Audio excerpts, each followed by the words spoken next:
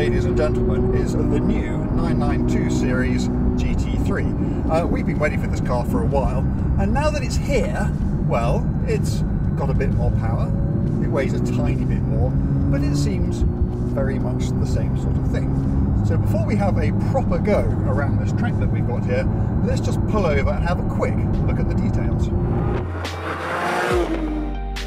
This is the bit of the video where I have to talk technical. And I'm afraid, ladies and gentlemen, there is really quite a lot of technical stuff to get through. So what I thought we'd do is just deal with it in sections so that we can better understand each individual area of what this car does. So the first thing we're going to talk about is aero, because I guess when you look at the car, that's what you see, that's what appears to be most changed about the car.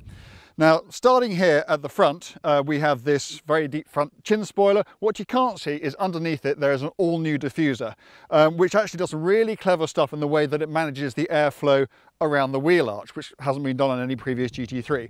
You then got these side skirts and this enormous swan-neck rear spoiler. It's the first time that Porsche has done a spoiler like this on the back of the car, and the reason the struts go and mount on top rather than underneath is it's actually the underside of the wing that does the most work. That way it makes sure that the airflow is least restricted where it's most needed.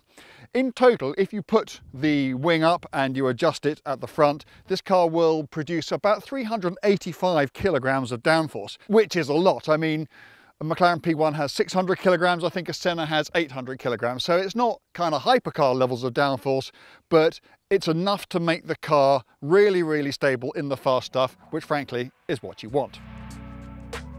Lesson number 2, suspension. I wish I could show you this because it's actually the key to the car. Behind this is not the MacPherson strut that has sat behind the wheels of every single 911 since the first one appeared on a show stand in 1963. It's a proper double wishbone front suspension unit, and it's been done because they have found that it produces an entirely new level of response and precision to the car. And it is that more than anything else. If you take one lesson away from this, it is that the front suspension on this car changes this car in a way no other GT3 has been changed before. It is much more of a weapon. It's less of a plaything, if I'm honest with you. You know, if you just want to go hooning around doing big skids, you're probably better off than the old one. But if you want to go fast, if you actually want to feel those sort of almost quasi race car levels of response, or as close to them as you can get with something which still has to have proper ride height and treaded tyres, this front suspension makes all the difference. And you notice it on the road too. It's a bit busier on the road than I was expecting, possibly even a bit busier than I would like, but the precision again that you get, which means the ability to place the car, this being now quite a big wide car, is so important, and it's basically all down to what is going on behind that tyre. At the rear we have the same multi-link suspension that you get on a normal 992, but they've been through it completely. They have recalibrated everything. Obviously you have adjustable roll bars, you can change the ride height, you can change the toe angle, you can change the camber, you know, it's fully adjustable in the way that GT3s have always been. It's also got, final thing before I forget, the rear wheel steer, which is standard on this car as it was on the last car, has been completely reprogrammed too.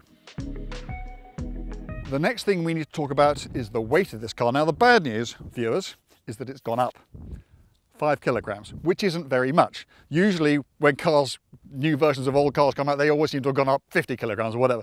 5 kilograms. And the reason for that is this is a physically bigger car than the last one. Particularly, it's got the wide body on it. It's got the wishbone front suspension, it's got that big rear. There's lots of quite heavy stuff on it.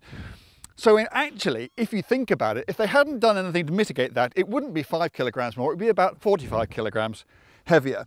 So they've done all sorts of things to make the car a lot lighter. They have, for instance, got rid of a load of the sound deadening. It's got thinner glass in it. This bonnet here is now made from carbon fibre reinforced plastic. The brake discs, although they're bigger, they're thinner. So they've been right through the car. At the back end of it, in the exhaust system, they've lost 10 kilograms out of weight without having to do a sort of full titanium system, and somewhere within the engine they found another 6 kilograms of weight to come out of the car as well. There's just an awful lot of stuff on this which makes it lighter, and that is before you start getting into the optional stuff which this car has, like the PCCB ceramic brakes and this carbon fibre reinforced plastic roof that you've got here.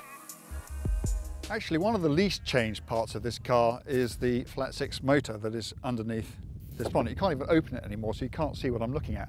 But it is essentially the same 4-litre engine that was in the previous car. However, they have found another 10 horsepower out of it, so it now has 503 brake horsepower at 8,250 revs. Amazing for a 4-litre engine without a turbocharger anywhere near it. And it is, Porsche say, essentially the same engine that they use in their Carrera Cup racing car. I've driven a Cup car, and I've now driven this. And when they say that, I absolutely believe it.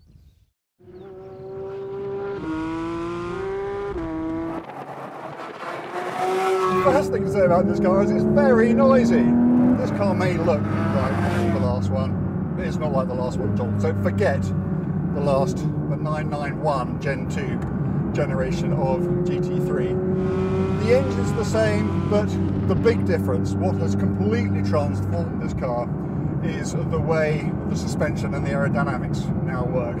So if you look at it on paper, you won't see a great deal of difference. The performance figures are very similar. 3.4 seconds to 62, 7 seconds to 100, top speed 198 with this PDK gearbox. Don't worry, the manual is coming. So on paper, so what? In reality, everything. The night and day difference with this car is the front suspension. It's the first road-going 911 ever to have double wishbone front suspension. And the RSR, the Le Mans car 911, is the only other one that has had it. And it totally changes the car, and mainly for the good. There will be people who think that this car is less playful as a result, because, to be honest, it's much more capable. You can't muck about with it in the same way that you could with the last one. You can't just sort of chuck it in and sort it out. It's not really what the car wants to do. The car just wants to go fast.